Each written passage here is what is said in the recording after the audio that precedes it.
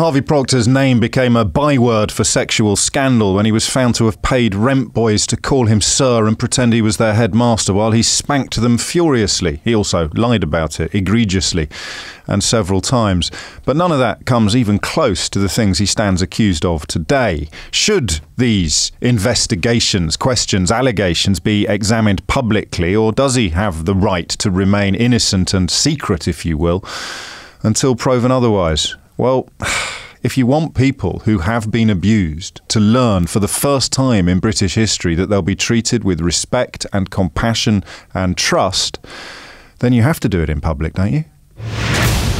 I am sure that there has been historic child sexual abuse, and I made it clear in my statement that I have the utmost sympathy and support for genuine victims. I think that